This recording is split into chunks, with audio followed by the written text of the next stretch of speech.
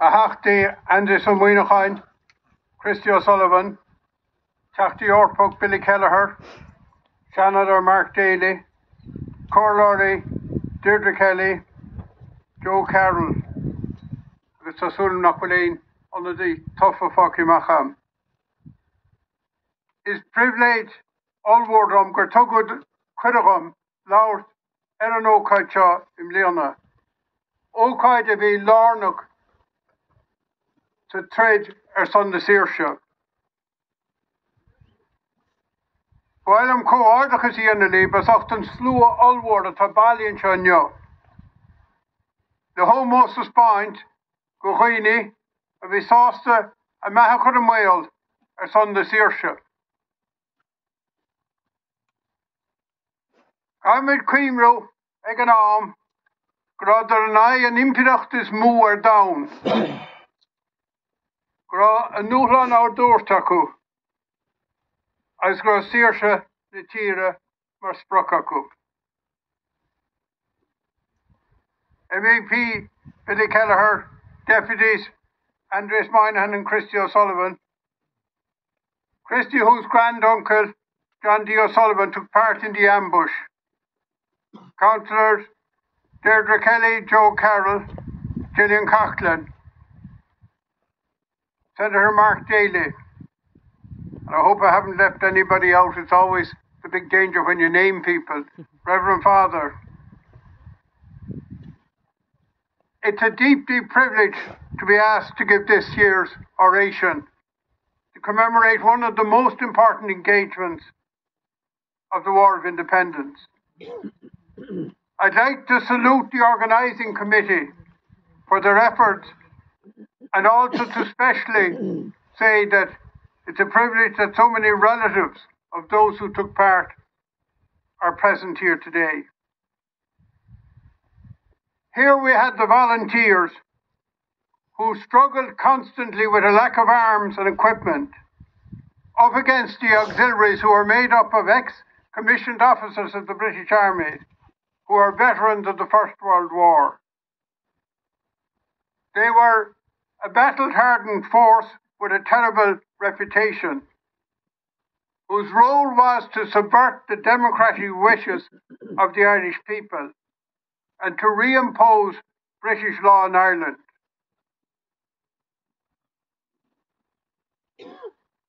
The auxiliaries, as has been said before, who were ambushed in Kilmichael, were stationed in Macroom and had been terrorising the local population in the weeks before the ambush without retaliation. Tom Barry and his column decided they need to be taught a lesson and thus set about arranging for the ambush.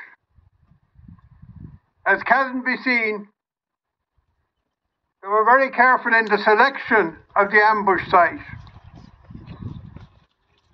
And indeed, Tom Barry and Michael McCarthy, who was killed in the action, had done a recce to try find the most strategic position.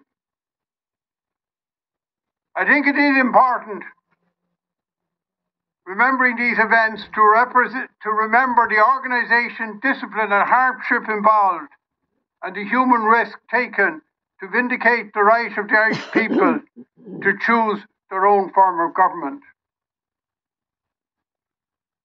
We're going to be here for a very short time in a typical November day. And as has been promised, we'll get sustenance shortly afterwards. Now, I did threaten my colleagues, Christy and Andreas, that I was going to speak for as long as the volunteers had to wait. Just to give you some idea of what it was like. But remember, they arrived the night before, and they had to wait all day until 4 p.m. in the afternoon for the ambush to take place. It is interesting to note that during the night, the volunteers used 2 safe houses, Farrell's in Tulloch, and there are relatives, or are there relatives of Farrell's here,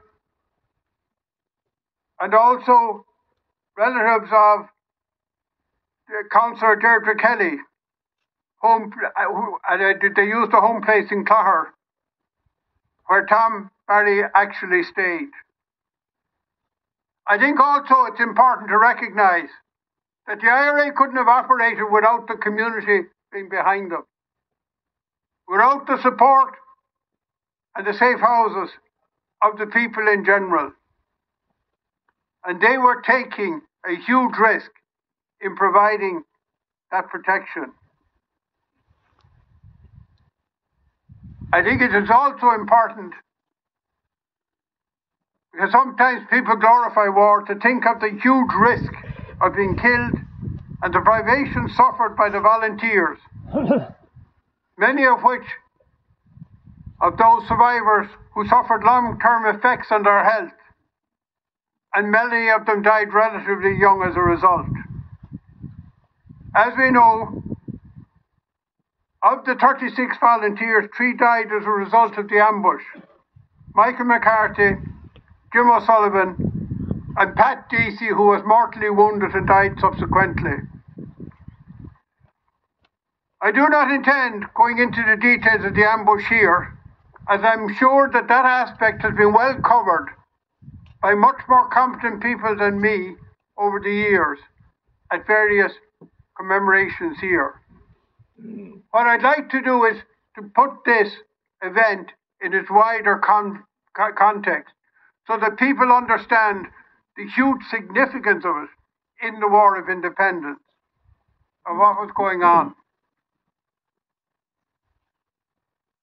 105 years ago, yesterday, the 25th of November 1918, the British Parliament was dissolved at the end of the First World War, and an election called. The moment of a destiny had arrived for Ireland as to whether they would choose the path of freedom as outlined a few years earlier in the Proclamation of 1916 or not. The answer of the people was overwhelming. They voted for independence and set up the first democratic government in Ireland on the 21st of January 1919.